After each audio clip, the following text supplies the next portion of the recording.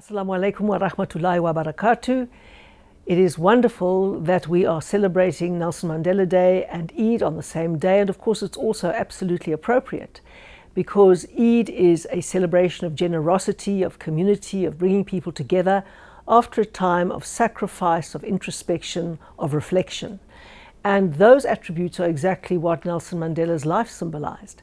So in fact, in coming together today on Eid and Nelson Mandela Day, we can remember the sacrifices of the past, the triumphs of the present, the hard work that lies ahead, and celebrate that as one community.